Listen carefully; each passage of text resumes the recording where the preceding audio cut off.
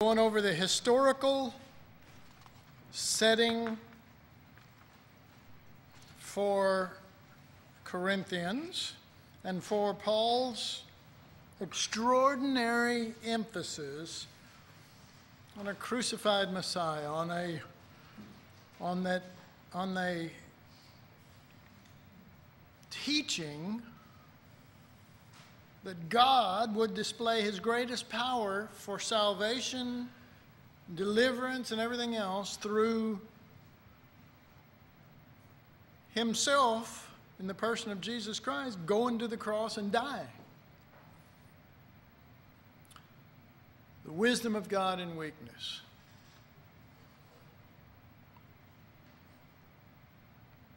The wisdom of God as foolishness to the carnal man, to the natural man.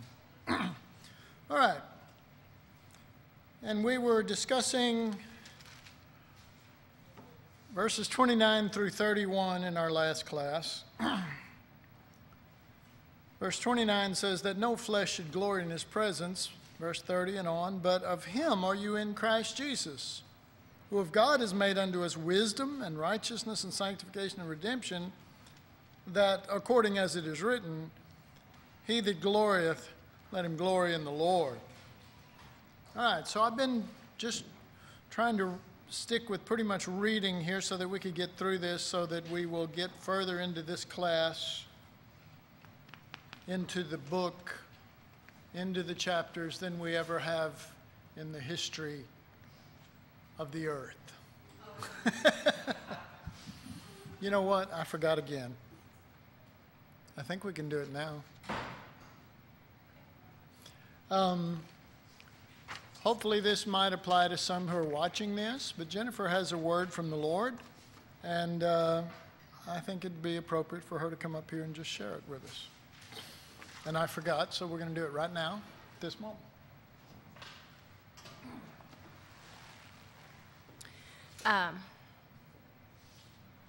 Well, this is just something the Lord spoke to my heart, and I felt like I may not be the only one that it applies to. And so I wanted to share it for whomsoever it applies to. But I just felt like the Holy Spirit kind of said, you know, we have something to say about what you're going through.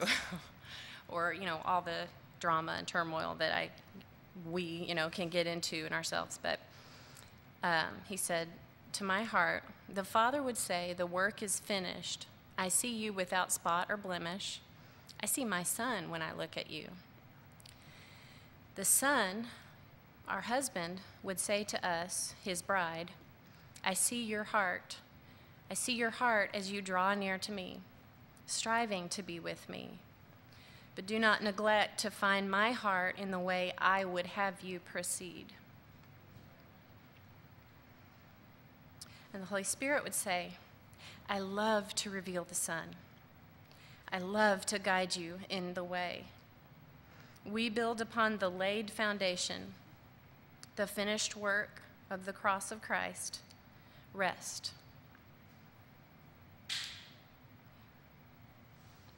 The faith of the Son, that life comes out of death, not out of striving. And faith in union, that rest and peace is our natural state with the Lord. And I'm not going to add to that. I'm just going to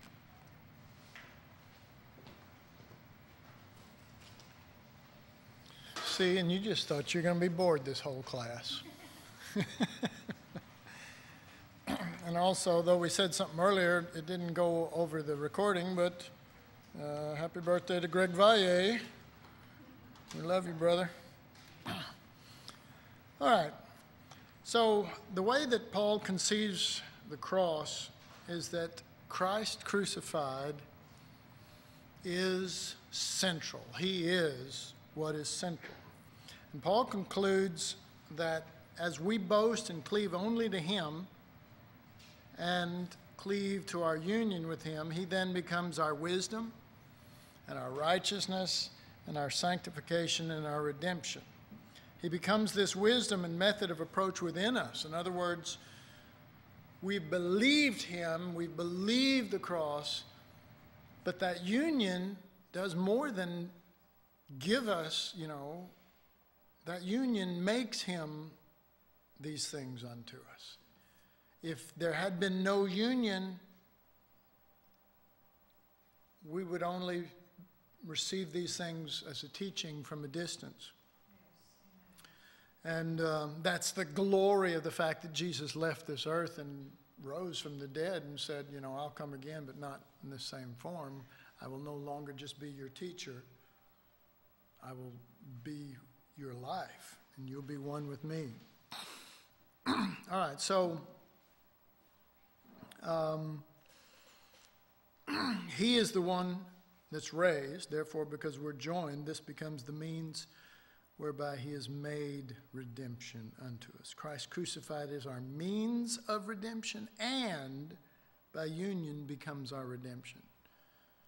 And this is one of the things we're trying to point out last class, that Christ crucified is our means of redemption. But when we become joined with him, he becomes our redemption. We've seen how in verse 31 the apostle addresses the need to lift up the way of Christ crucified to such a degree that it is what we literally boast in. But in chapter 2, he moves from presenting the doctrinal reality of the hidden wisdom of God unto how he demonstrates Christ crucified in a practical way. Okay, so let's see. We are getting real close here to jumping into chapter 2. And Paul is going to show in chapter 2 that this isn't just something Jesus did on the cross.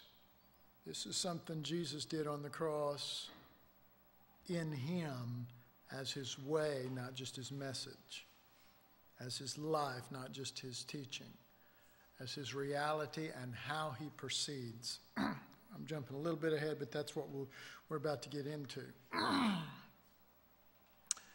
This is seen in the beginning of the verses of chapter 2, in that he rejects the wisdom of self-promotion.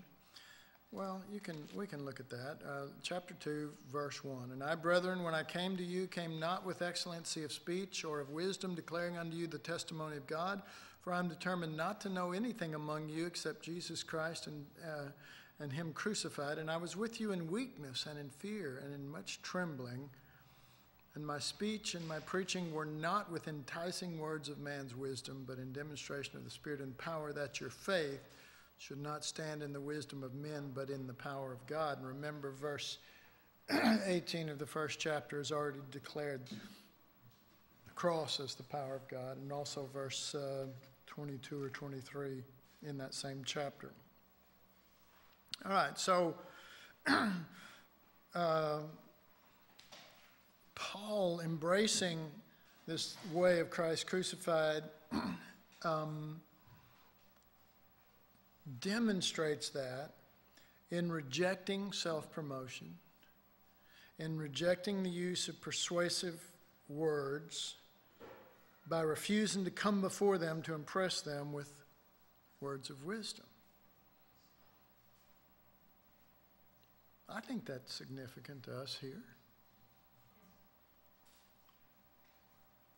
To refuse to try to do that with impressive words, or I put persuasive word usage. Because word usage should not be the persuasive tool. He is declaring that his method of coming to them in weakness is Christ crucified, and that's the power. Does that make any sense? Probably can't. It's gone from me. No, just that. And you know what? If that's gone from me, I'm in real trouble.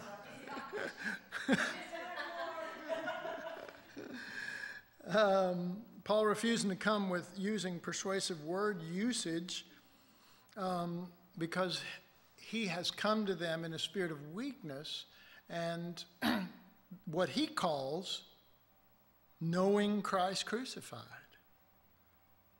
And he believes that's the power that makes the difference. All right, so to Paul, to come to them with wisdom of words is not just a preference he chooses not to take in his approach to preaching. To him, it is a much more serious matter than that. He says, this is chapter 1, verse 17, and I'll read it to you. He says, "For Christ sent me not to baptize, but to preach the gospel not with wisdom of words, lest the cross of Christ should be made of no effect." So he says to do so, to come with enticing words, to do so will actually void out the cross. All right. In Paul's mind, this is no small thing. Let's consider what he means by that.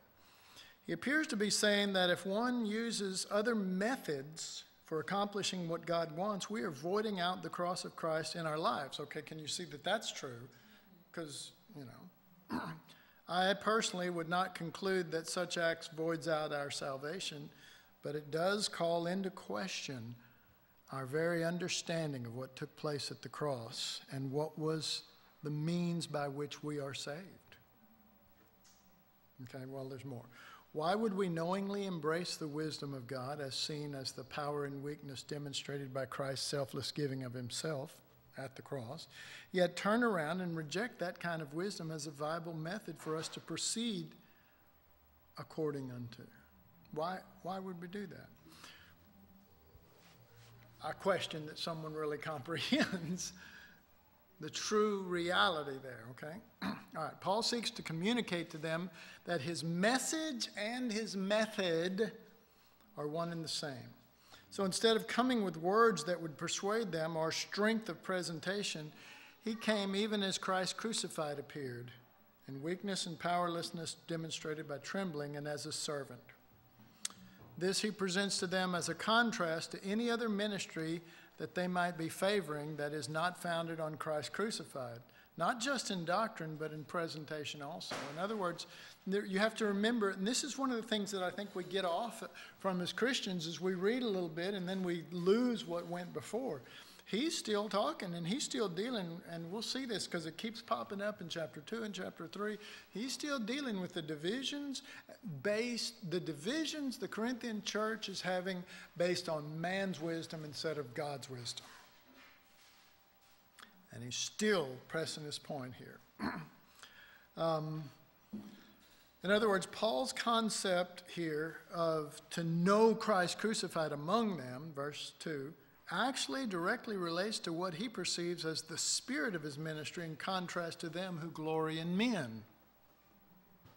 In parentheses, because that's the phrase that's used there, who glory in men. Thus far, Paul has presented the wisdom of God as seen in, number one, he's presented the wisdom of God as seen, first, God's own method, or Christ's own method for reaching mankind by use of his own demise. Number two, God's choosing of the Corinthian outcast based on his supposed foolish wisdom that confounds the wise. Number three, Paul's own way of ministry based upon self-abasement that comes in weakness. Are you with it? So we're describing what he's been sharing so far. Paul's reason for writing this letter is that the Corinthians do not seem to comprehend that the wisdom that they are operating according unto in choosing one man above another is causing division that is tearing down the temple of God and is totally contrary to the crucified one with whom they claim allegiance. Unbelievably, these believers had come to a place where they thought they were spiritually mature, whereas Paul saw anyone who did not emphasize Christ crucified in doctrine and in spirit as babies, and that's in chapter 3. We'll be getting there. This Corinthian church boasted in its spiritual gifts, but Paul connects the Spirit with that of revealing Christ crucified. Okay, so let's look at verse 9. But as it is written, eye hath not seen, ear hath not heard, neither entered into the heart of man the things which God hath prepared for them that love him. But God hath revealed them unto us by his Spirit. For the Spirit searcheth all things, yea, the deep things of God.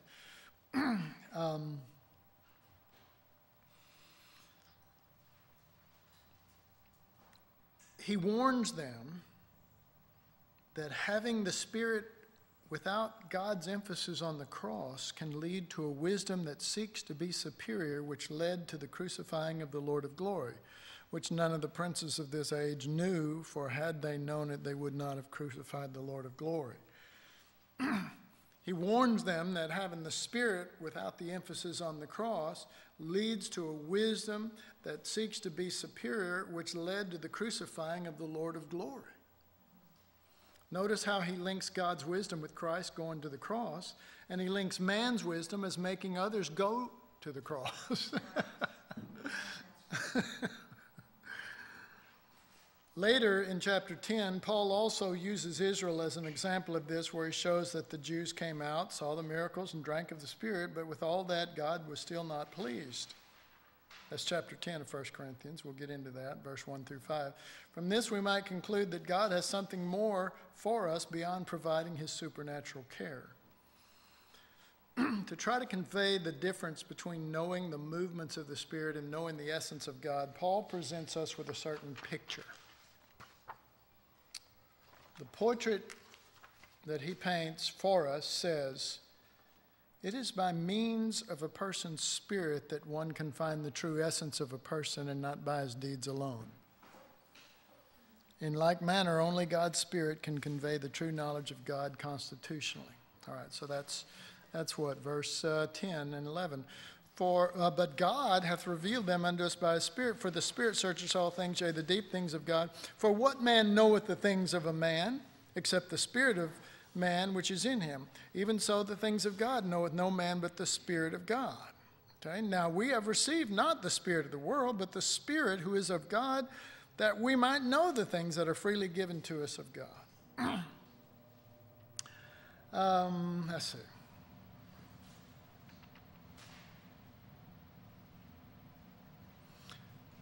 The wisdom of God, as found only in Christ crucified, must be conveyed spirit to spirit, for it does not require just a mental grasp.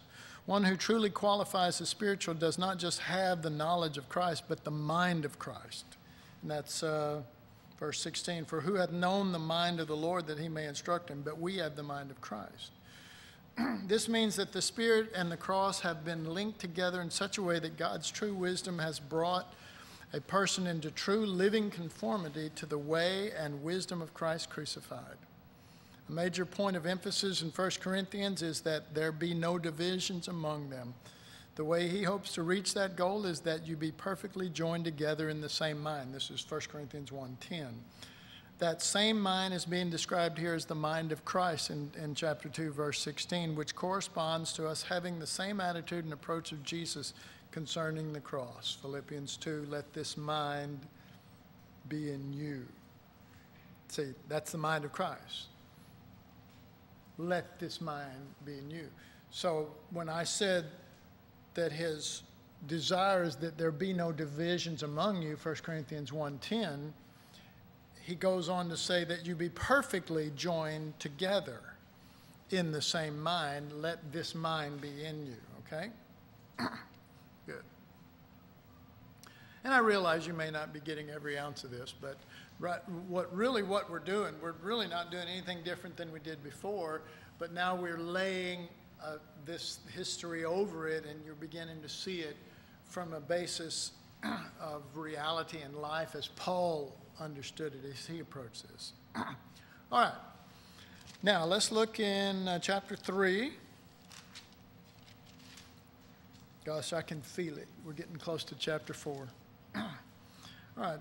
Chapter 3, let's read verse 1 through 4. And I, brethren, could not speak unto you as unto spiritual, but as unto carnal, even as unto babes in Christ. I have fed you with milk, and not with solid food, for to this time you were not able to bear it, neither yet now are you able. For ye are yet carnal, for whereas there is among you envying and strife and divisions, are ye not carnal, and walk as babes? For while one saith, I am of Paul, and another, I am of Apollos, are ye not carnal? So, anybody see that this explanation of milk and meat, solid food, babes and mature, is still all along this same line of the wisdom that the Corinthians have had, saying, I'm of this person and I'm of that, and not comprehending that all of this is supposed to be pertaining to Christ crucified, and that the babe mentality still has the wisdom of this world. And the mature mentality is the mind of Christ. Christ crucified, the mind of selfless giving. Okay? So this little part right here, people have used it, I have, others, in a wrong context. And I admit my failures. All right. In chapter 3, the apostle brings all of these teachings and living examples to bear on the Corinthians. He addresses the simple act of divisions between brethren as the proving ground as to if a person is carnal or spiritual, based solely on their proximity to Christ crucified as a way of life. He concludes that what is consistent with being spiritual is that which is based upon the wisdom of God. And if so, then the wisdom of God is seen at the cross in the form of weakness and not fighting for its own rights.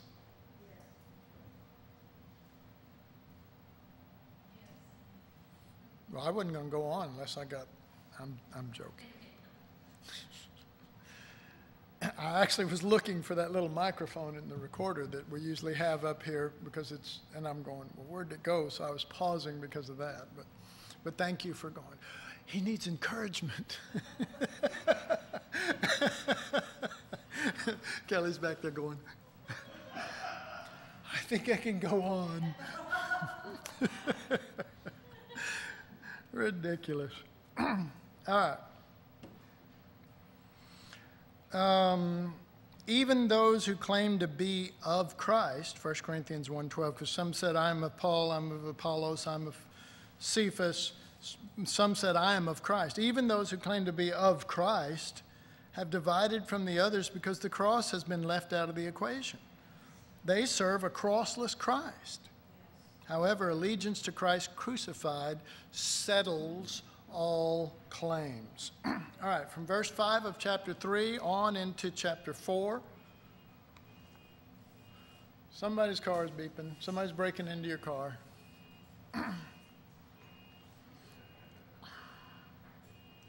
Here.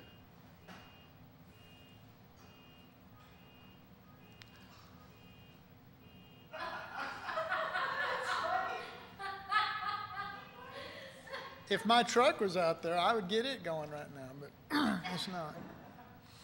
All right.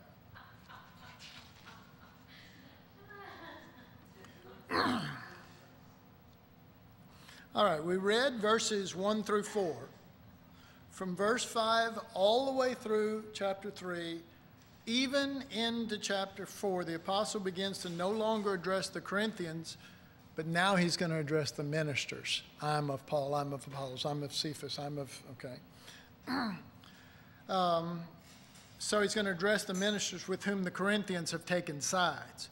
He sets out to paint a picture of God's ministers, which includes himself, Peter, meaning Cephas, and Apollos, as servants instead of as men above other men with whom sides should be taken.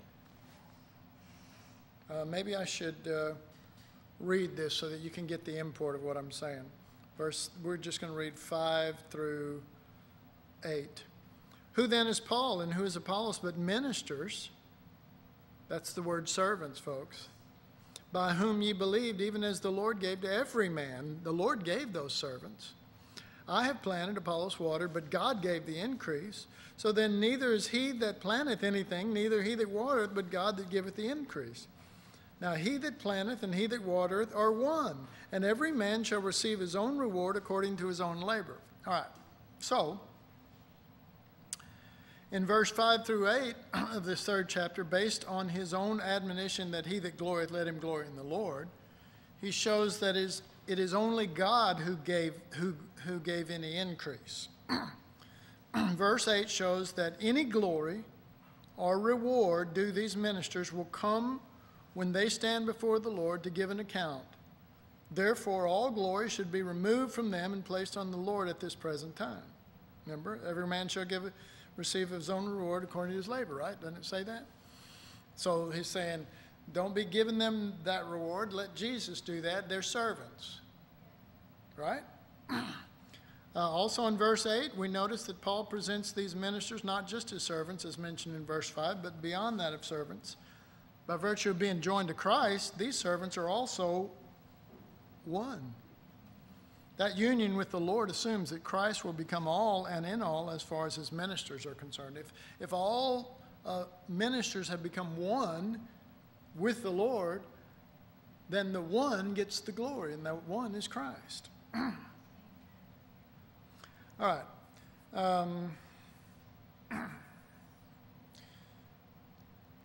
I'm going to read verse 10 and 11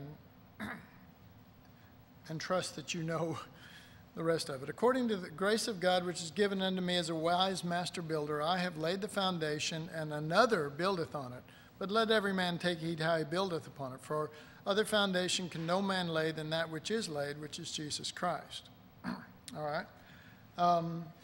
In verses 10 through 15, Paul sets out to make a point concerning his emphasis upon Christ and him crucified. These verses are set forth for him to make a point about his emphasis. Contrary to others who lift themselves up, he feels that his emphasis is important, not based on him or his style, but based upon the level of value of his focus on Christ crucified. Remember, Paul came to Corinth first, right? He was the one used to lay the foundation there. Verse 10 says that. He defines that foundation as Christ and him crucified.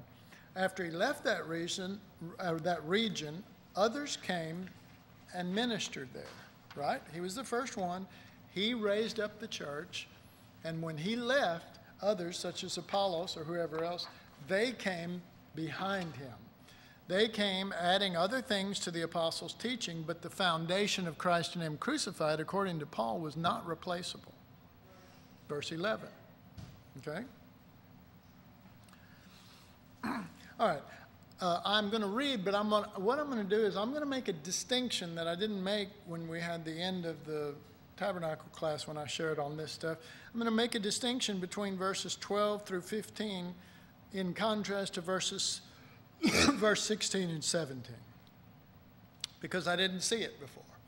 And I'm a bundle of new stuff that refutes everything I just saw. So don't trust anything I say, only trust the Lord. We're in chapter 3, and we're going to be examining verse 12 through 15 as one set, and verse 16 and 17 as another set. All right, so listen carefully in light of that. As we get into the middle part of Paul's discourse in this third chapter, there seems to be a difference between verses 12 through 15 in contrast with verses 16 through 17. In the first part, there is the possibility of others applying shoddy material to God's building, right? Everybody know those scriptures? If these other ministers do this, then their work will be destroyed, yet they shall be saved. Verse 15, if any man's work shall be burned, he shall suffer loss, but he himself shall be saved, yet as by fire, right? Okay, everybody in agreement with that? However, at verse 16, the analogy changes from just being a building to becoming the temple of God, and the issue seems to have changed from that of adding shoddy materials to that of defiling the temple with the wisdom of this age. Do you at least see the contrast that I'm making? Okay. Which results in God destroying that person. To open God's people up to the wisdom of man is to cause a rift with those who embrace the wisdom of God as seen in weakness. This opens the door to the possible destruction of the temple, which is the church. Okay? And so he changed that analogy totally. It was a building, and then you can add shoddy material, but you'll be okay. But then he starts saying, you know, now we're talking about the temple of God, and somebody in that Corinthian church has been using the wisdom of man, saying, well, you know, he's a better person. We ought to go listen to him or to trust him. And don't listen to Paul, you know, and all his negative emphasis on the cross. And you see what I'm saying? And Paul is saying, man, you're dealing with the temple of God now, and you're putting something in there that you could be destroyed over. You see that? Okay. All right, verses 18 through 20. Let's just read it. Let no man deceive himself. If any man among you seem to be wise in this age, let him become a fool, that he may be wise. For the wisdom of this world is... Do you see how that immediately follows on the thing about the temple and destroying it and everything? You see? I mean, that I'm not just saying that. It's really the context. He taketh the wise in their own craftiness. And again, the Lord knoweth the thoughts of the wise, that they are vain. Therefore, let no man glory in men. For all, let's see, let me make sure I don't jump too far ahead. Yeah, we'll go ahead. For let no man glory in men, for all things are yours, whether Paul or Apollos or Cephas or the world or life or death or things present or things to come, all are yours, and you're Christ, and Christ is God's. All right. I can almost smell chapter 4. In verses 18 through 20, his admonition continues to the ministers. He encourages the Corinthian ministers to reacquaint themselves with the wisdom of God found in a crucified existence. That wisdom will reinstate them as a servant or as a fool. Doesn't it say that? Let him become a fool, that he may be wise.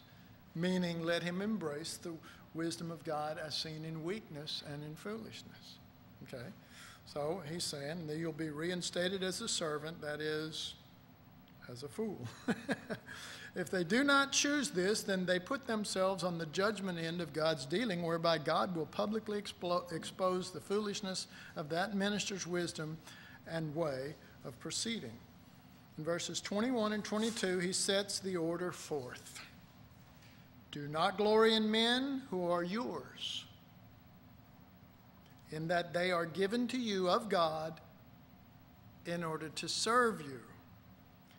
But in verse 23, he stresses that the Corinthians are not to forget that they are Christ's and are to serve him just as Jesus lives to serve the purposes of God. Do you see that there? I mean, it is there. I mean, I'll be honest with you. I've always wondered what those scriptures meant. Man, I'm going, okay, what is that? You were Paul's, Paul, da-da-da-da. But he's saying, whether Paul or Cephas or da-da-da-da-da, therefore let no man, for all things are yours. We are all your ministers. We're servants. We're literal slaves, self-imposed slaves for the kingdom of God. That's who a true minister is. But don't forget that you too, the one who is being served by these ministers, you too belong to Christ and you're his slaves. And if you need a pattern, it came from Jesus because he serves the Father.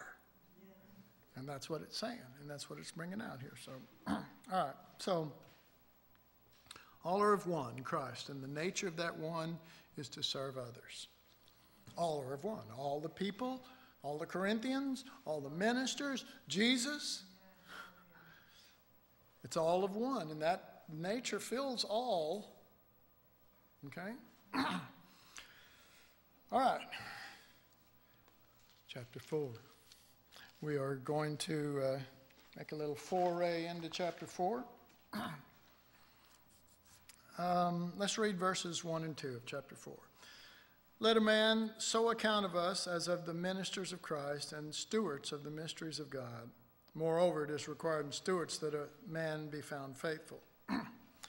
In chapter 4, verses 1 and 2, Paul continues this thought of servanthood as concerning what must become our attitude and our way.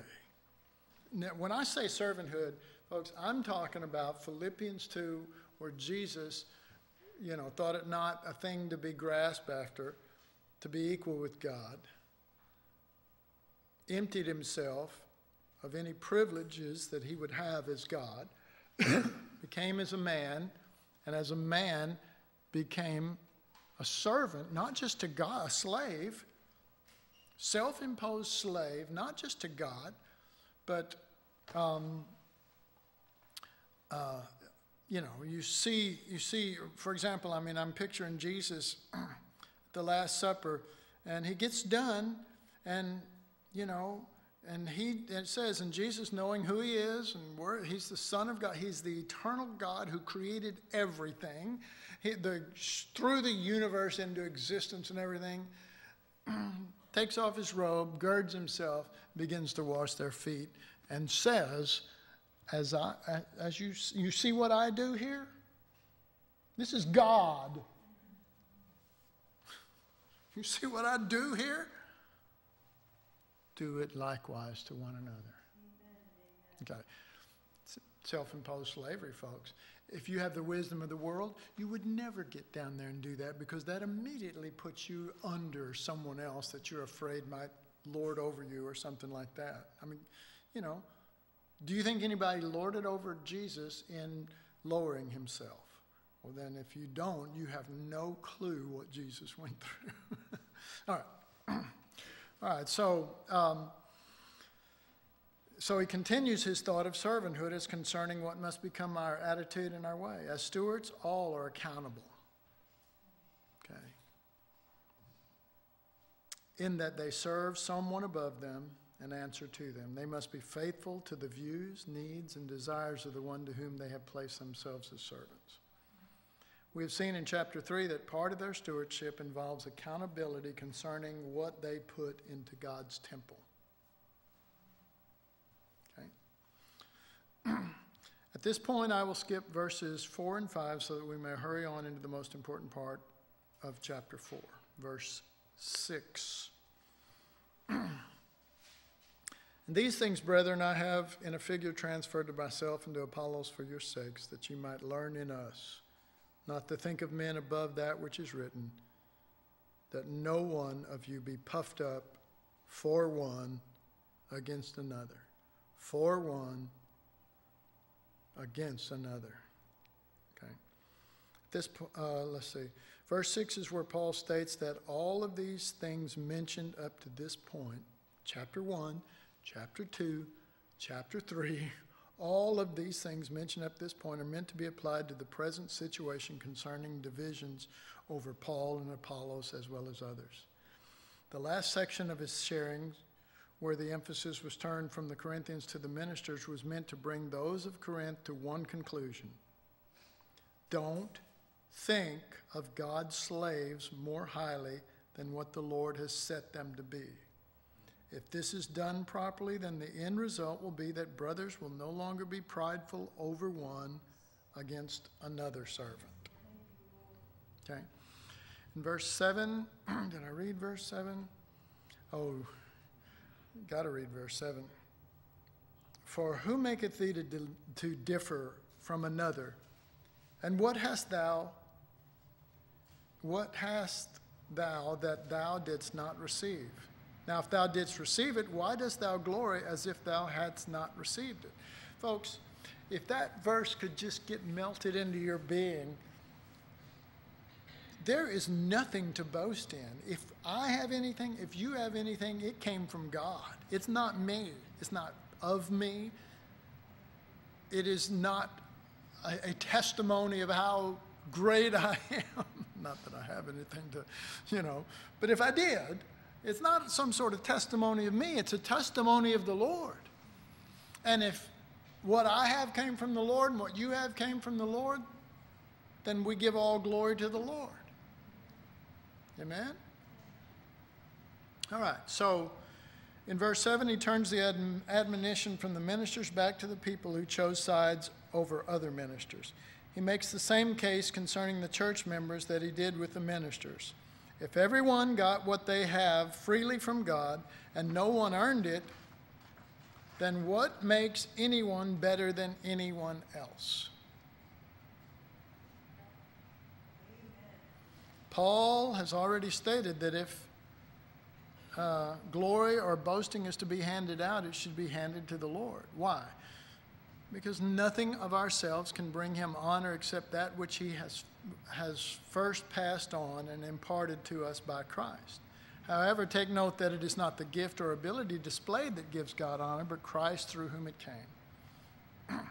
All right. What I'm going to do now is I'm going to give a very brief description of my favorite parts of this chapter. We'll read through. How much time we got? Okay. We'll read through verses 9, verses 8 through 13. Now you are full. Now ye are rich. You have reigned as kings without us, and I would to God you did reign, that we also might reign with you.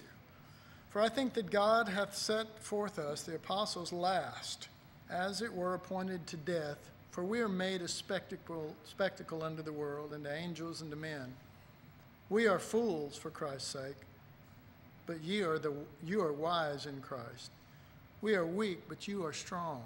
You are honorable, but we are despised. Even unto this present hour we both hunger and thirst, and are naked, and are buffeted, and have no certain dwelling place, and labor, working with our own hands. Being reviled, we bless. Being persecuted, we endure it. Being defamed, we entreat.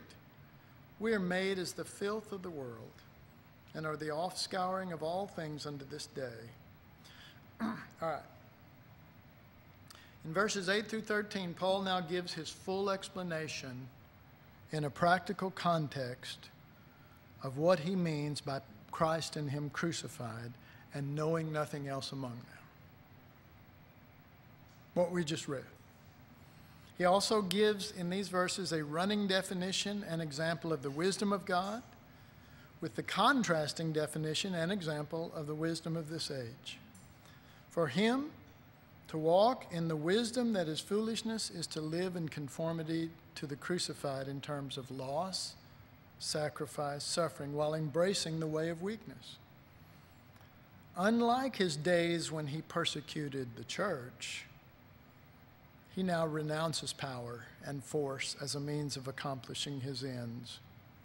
He now sees his present sufferings as the sufferings of Christ, because in willingly giving up all rights, reputation, and honor due, he is assaulted on a greater level than he would have otherwise. And just as in Jesus' death, his is premised upon love for those whom he seeks to reach. In verse 9, he stands on the verge of showing forth that to be a true servant and steward will require that each take his place as those who are of Christ crucified's way. When contrasted to the wisdom in which the Corinthians are presently moving, he chooses to be seen as foolish and weak, while they strive to be perceived as wise and strong. Verse 10, we are fools for Christ's sake, but you are wise in Christ. We are weak, but you are strong.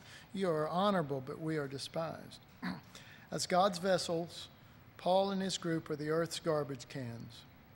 He did not proclaim these things concerning how badly they had been treated in order that the Corinthians would see how much they have suffered for Jesus and respect them. Nor was he simply relating the trials that come as a result of being a minister of God. He is giving these things as proofs that his ministry, lifestyle, and doctrine are approved strictly on the basis of its alignment with Christ crucified. All right, we'll develop that more next time. And then let's just look at verse 14 and 15. I write not these things to shame you, but as my beloved sons, I warn you. For though you have 10,000 instructors in Christ, you have not many fathers, for in Christ I have begotten you through the gospel. So in verses 14 and 15, he explains that as their spiritual father, they are out from this spirit. This being so, then, in verse 16, he calls his children in the cross to follow him in this way of the Lamb. It is similar to 1 Corinthians 11:1.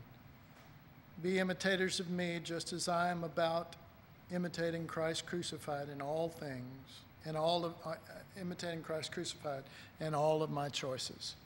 All right. So we have broken the sound barrier. We have done it. Is it finished? No, that was my introduction to 1 Corinthians. Now we shall get into stuff. Father, we just thank you for your Holy Spirit who alone is able to break the bread of life.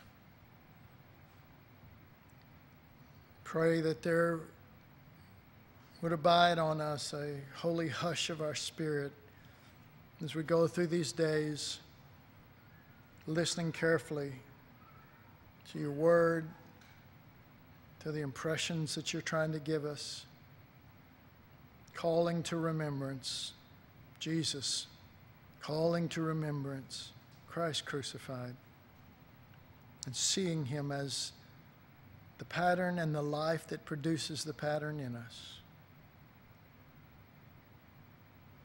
I pray your greatest blessings on the rest of the word in 1 Corinthians as we proceed forward now. And I pray that you'll open our eyes, break our hearts, and yet release incredible joy into us that is coming from you at just the prospect of sitting and listening to your word, Jesus. Sitting at your feet, not in a classroom, not sitting here with me, but sitting at your feet and hearing the wisdom that you ordained before the world to our glory. Make it real, make it life, make it Christ. In Jesus' name, amen.